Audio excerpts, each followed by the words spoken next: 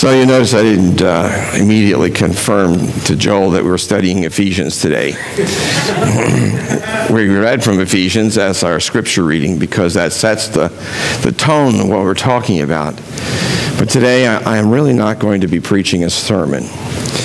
Today is going to be a full participation service.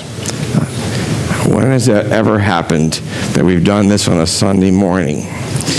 So let me just kind of explain to you why I'm doing this and what it's going to look like so that you can enter into it in the fullest possible way.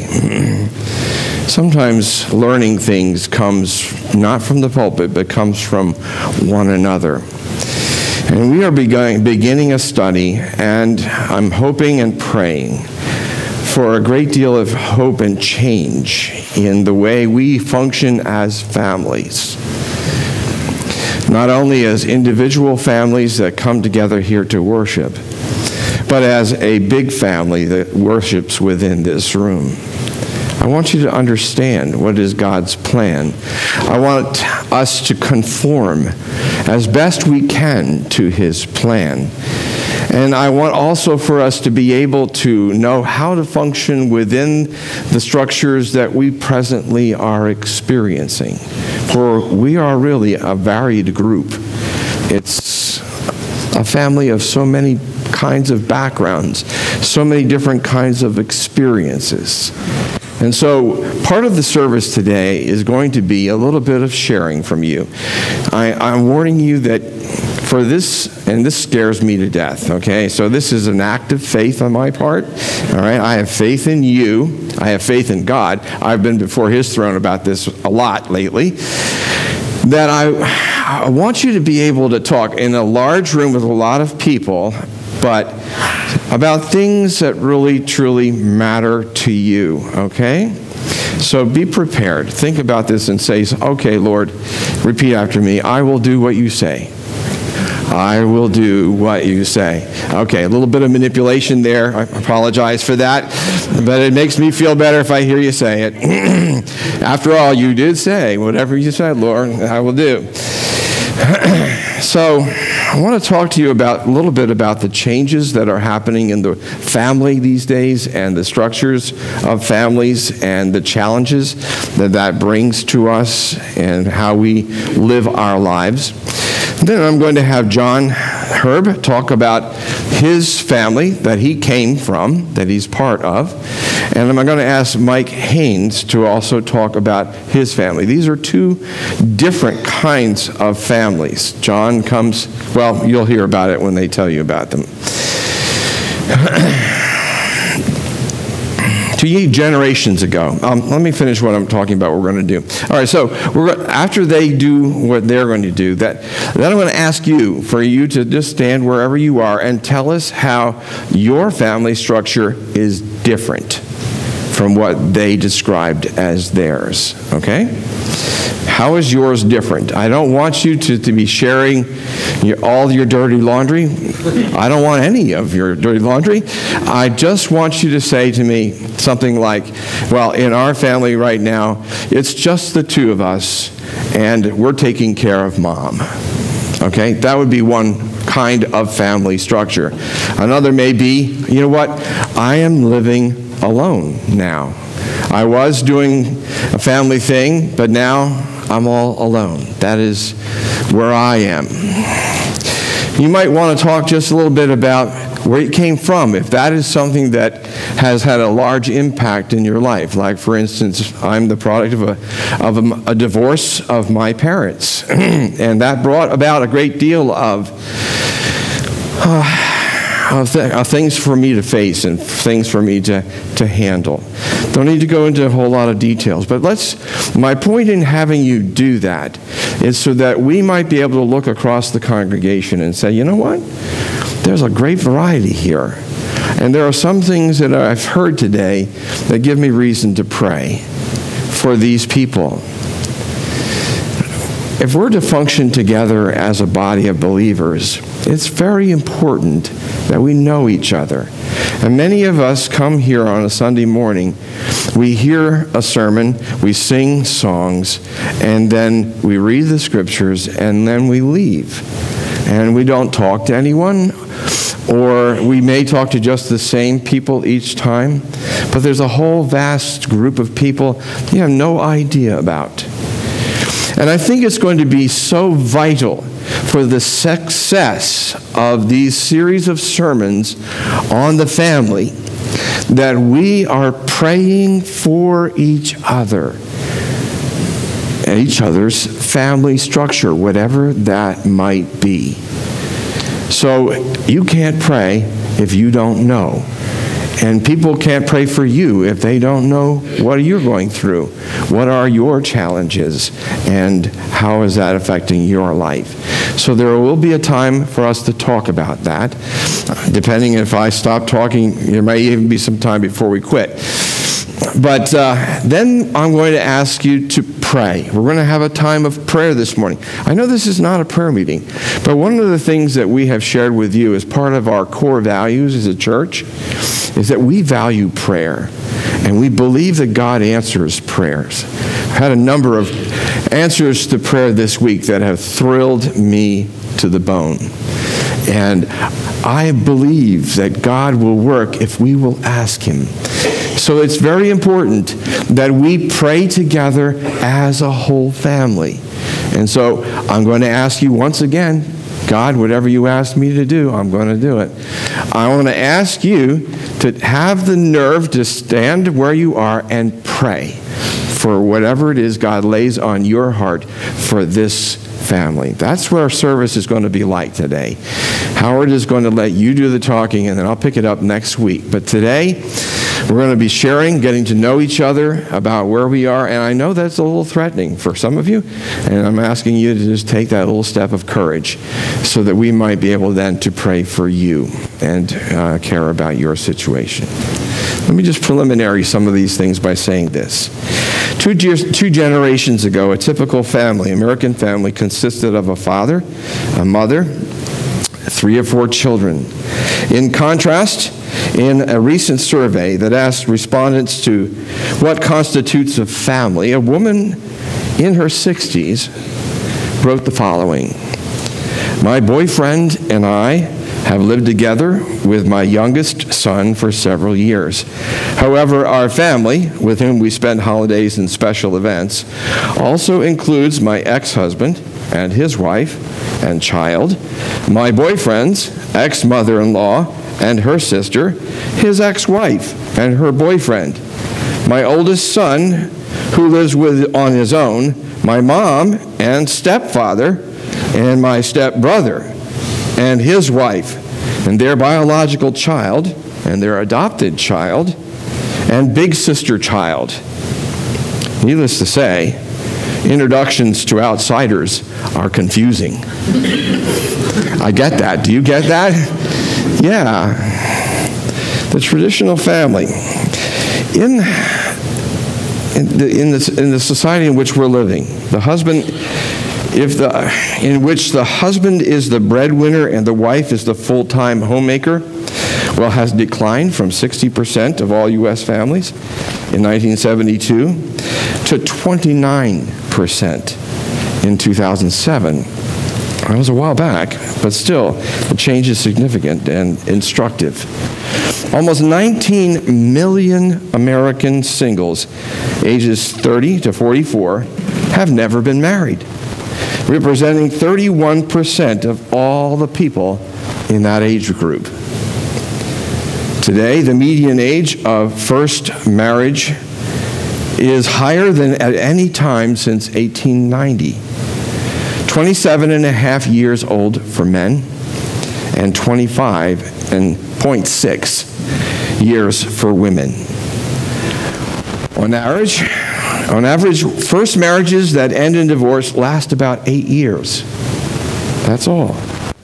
The percentage of children under age 18 living with 2 married parents fell from 77% to 67% in 2008.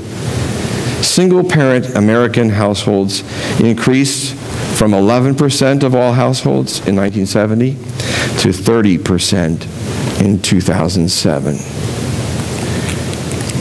I'm reading to you statistics that came from a sociologist online.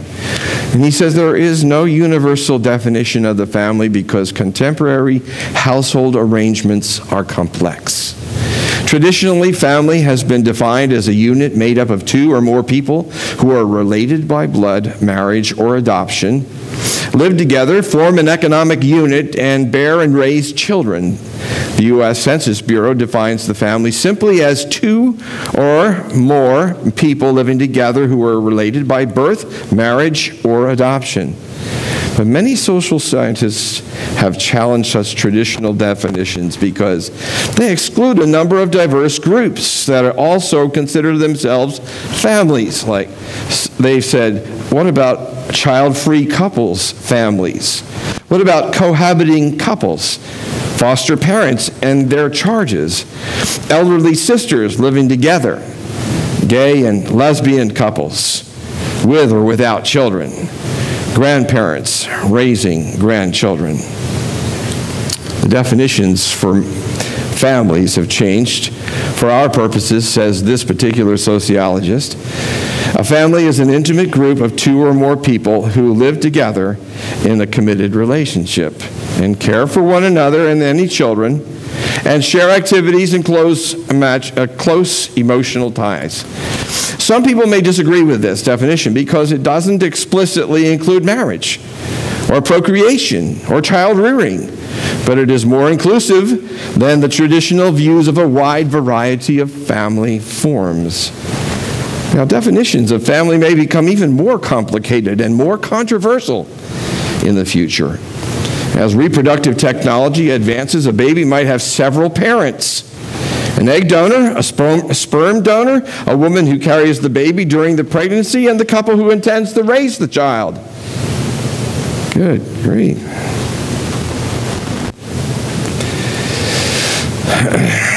If that's not confusing enough, the biological father may be dead for years by the time the child is actually conceived because his sperm can be frozen and then stored.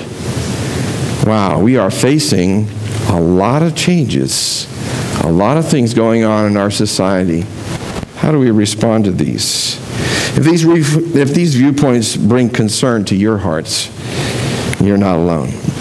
I believe that we should be concerned along two lines. First, I believe that we should be concerned enough to know that the changes that are occurring around us and know what they are and what effects they're having in people's lives. And secondly, to know how to respond to those changes in a way that reflects the love of Christ and promotes God's plan for families around us, especially among families within the church.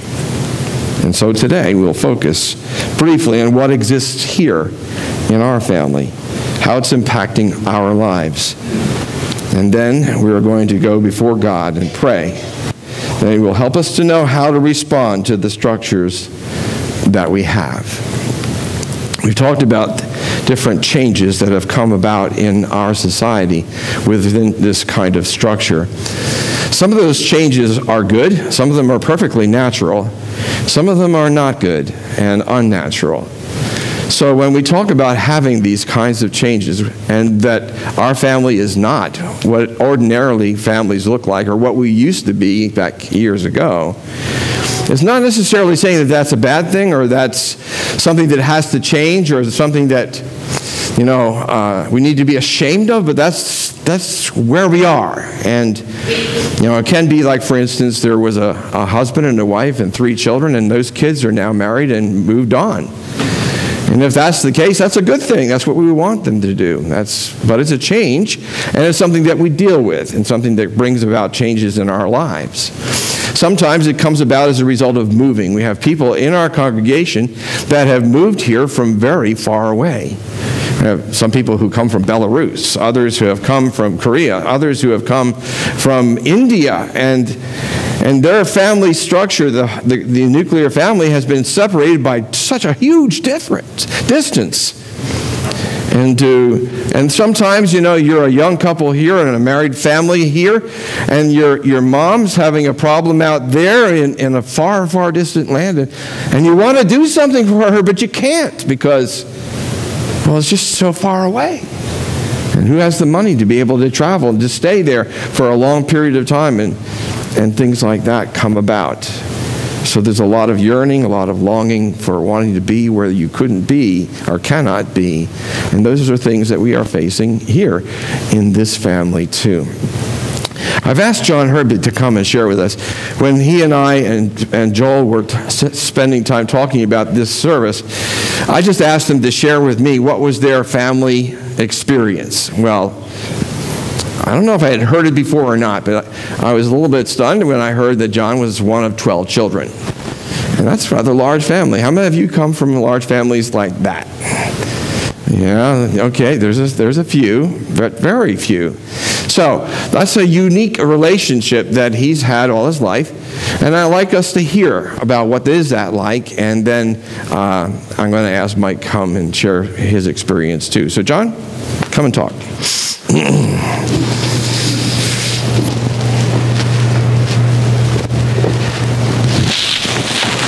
Let me tell you a little bit about the Herb family. My parents, neither of my parents, my mother or my father, came from a Christian background, and they had 4 sons when they came to know the Lord. And of course, coming to know the Lord radically changed their life. And they believed from reading the scriptures that children were a gift from the Lord. And so they had 8 more children. 7 boys and 5 girls. I spent most of my life in a 3-bedroom home. Now, if you think about that, we had a men's room, a girls' room, and my parents' room. So in the boys' room or the men's room, we had anywhere from 5 to 7 people who shared that room. One of the things about growing up in a large family is that you never had to look for someone to play with. There was always lots of people around. There were always lots of things that were going on, and so you learn to interact with other people. You learn give and take. And growing up, I learned a lot about responsibility and work. How do you raise 12 children? Well, the older children help to raise the younger children. And all of us, of course, had work responsibilities. I can remember for about 4 years that I had the responsibility every Friday night of taking steel wool, scrubbing all of the black marks off the kitchen floor, then washing it down, and then waxing it before I would go to bed at night. And then my brother Leroy and I had the responsibility for 3 or 4 years when my sisters got older of doing the dishes. Well, when you wash the dishes for, 12 to 14 people, that's like an hour and a half work. So I've washed enough dishes and washed enough floors to last me the rest of my life.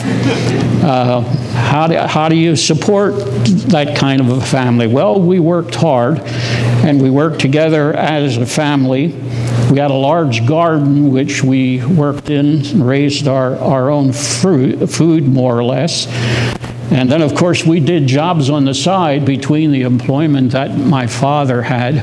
And I can remember as a kid, we would go out and we would wallpaper rooms. And all of the kids, we had little steel spatulas. We'd take the old wallpaper off and clean up. And my older brother, Jack, and my dad would hang the wallpaper. My mom, of course, would paste all of the paper. And back in those days, we wallpapered for $2.50 a room.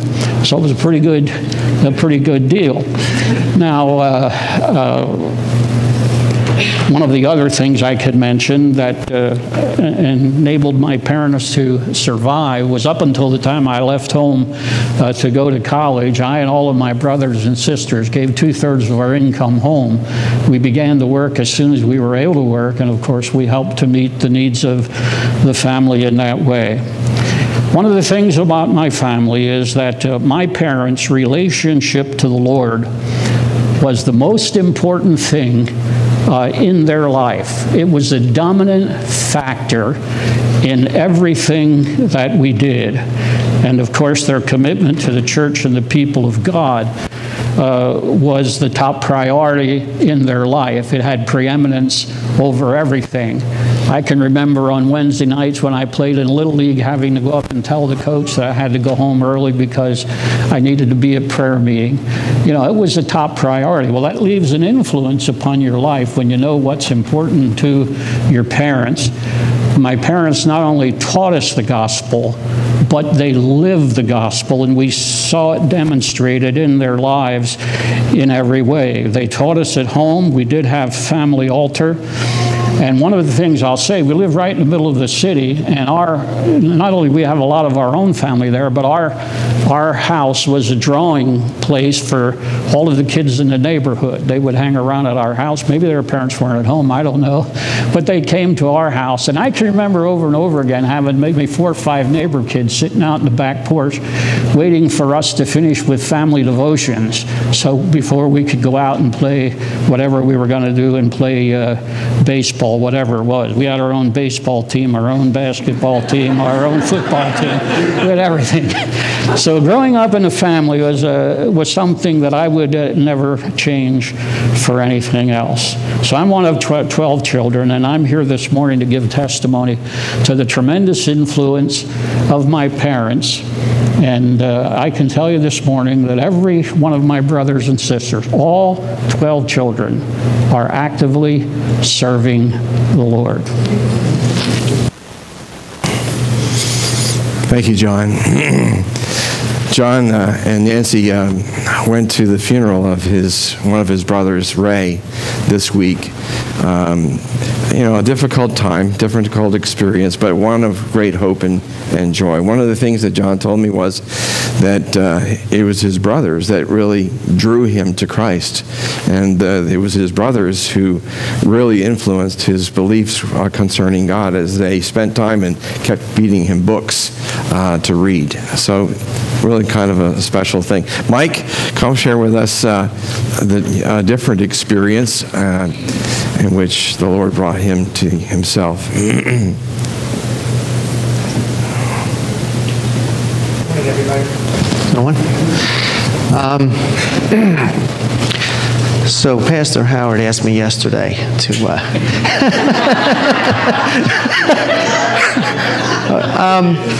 you know, overnight, and I'm thinking about, you know, how, I guess I could start out, the simple version would be marriage good, divorce bad, right? And I saw this sign over here on Valley Forge Road in front of a church. It said, we're called to be witnesses, not judges and lawyers, in front of a church. And the tremendous teaching that I've received here is when you're called upon to respond and get involved, it encourages fellowship and teaching and spiritual and Christian growth. So that's what I'm going to attempt to do, is kind of explain what the effect. And in a lot of ways, I thought that this was in the past, and I coped with it and accepted it, and it was just kind of something that happened in life that I was just expected to deal with and move past. And I went through different times in my life where it meant different things, and it made me think deeply and ask questions and prompted me to get answers. So I guess a picture of my family was of my mother and father. They divorced when I was, or separated when I was in my older teens, and ultimately inevitably divorced in my early 20s. So there was, if you saw a picture of our family, you saw from about 15 years of really trying to work on a marriage and trying to work it out and have hope through the challenges and the struggles. Neither of my parents were Christians and understood salvation, although we went to Catholic church, but we didn't read the Bible and we weren't taught about salvation. We didn't have intimate relationships with Jesus and an understanding, as far as I could, that I know it now. But I could see the Holy Spirit welling up and working in ways through my life before I became a believer. And if you saw these pictures of our family, we were really trying, and there was a lot of a lot of happiness and a lot of family, a lot of good times, and a lot of our parents watched out over us, provided for us, and kept us together. There was a lot of encouragement, and there was a lot of optimism. But then if you saw a shot about 7 years later, you saw, and I had a picture, and I had it with me for a while, and then I lost it or put it somewhere, and then I got it. So I go through these different phases of thinking about this. It's a picture of my parents from one of their last vacations, and you could see the emotion on my mom's face, and the kind of an optimistic hopelessness on the expression, and a sheer discouragement on my father's face. And it was one of the last pictures of my parents together, and I kind of held on to that. And I remember times with my father. We grew up over here on Franklin Street. We had a house, and sitting in the garage watching thunderstorms come by and torrential downpours, and just watching the rain and just marveling and amazed at, everything outside stopped when the rain came, or else you got drenched, and you went inside and you waited, and watching the lightning and hearing the thunder, and being 8 years old, and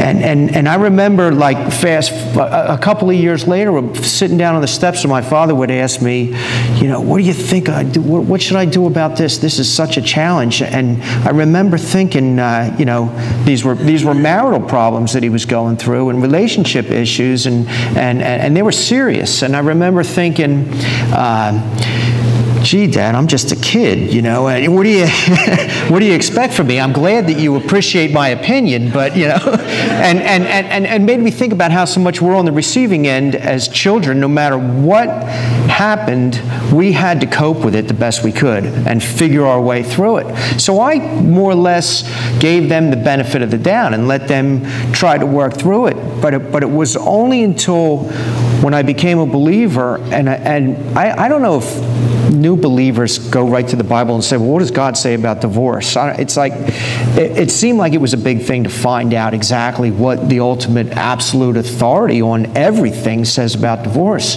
And I remember thinking about my parents, like, you challenge the Word of God here, and in many ways, had you persevered, you could have made it through, because as far as I understood the issues, they weren't anything that wasn't overcomable. And but eventually, inevitably, they got a divorce. I have my dad moved out with my sisters, and my older sister went to college, so the house was empty and it hadn't been sold yet. And I remember walking down the hallway past the bedrooms and just hearing the echo in the room that the furniture was gone, and the reality that was right in front of me that this house was going to be sold. So an incredible sense of independence came over me and my sisters, where it was kind of sink or swim. There wasn't a whole lot of room for error in terms of plan B,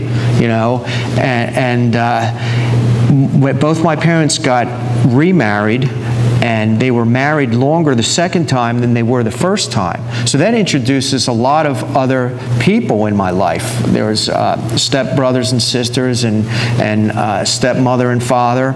So learning how to navigate this. I remember being in high school, pointing out who my new stepbrother and stepsisters were going to be, and not even realizing that they existed. At North Penn, there were 3,000 kids, but I'm like, they weren't even in my circle of friends. I didn't even know who these people were, and now all of a sudden they're grafted into my family.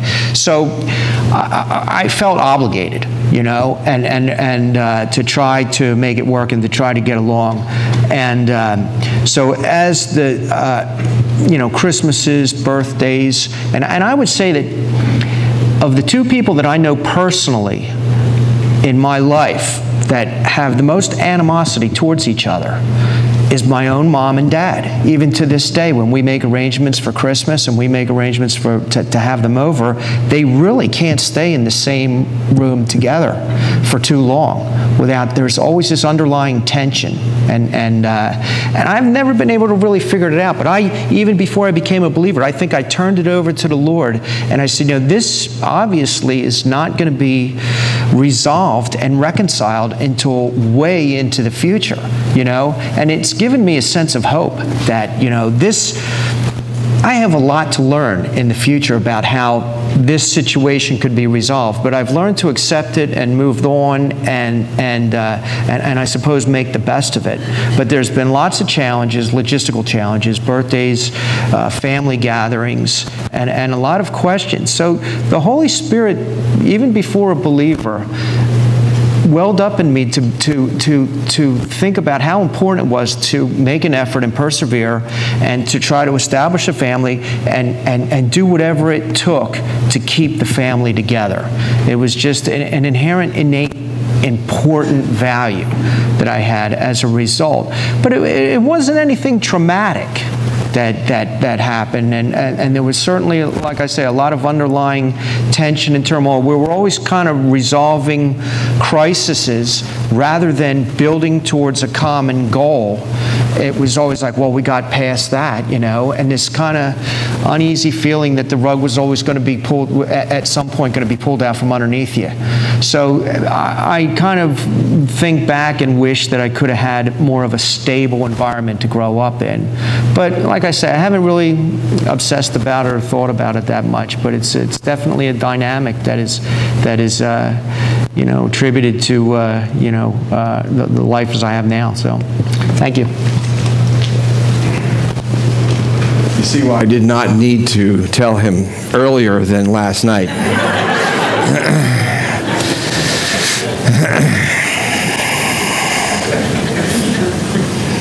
So I'm stuck between a rock and a hard place because we could share a whole lot more, and then we wouldn't have any time to pray. And I really want us to pray.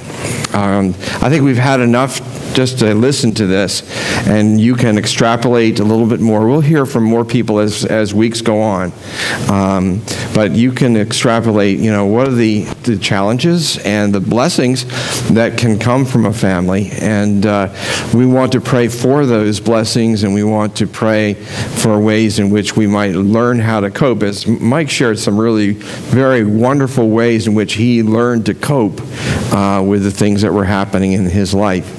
And I think we want to learn how to do that too, because many of us can't change the arrangement that we're in. And so we want to know how to respond to it in a way that really honors God. And so we'll be talking about that. So we're going to take a moment now to, we got 5 minutes left, and I want to devote that to prayer. And we're not going to microphone anybody, but that means that if you're going to pray, please lift your voice so that other people can hear you.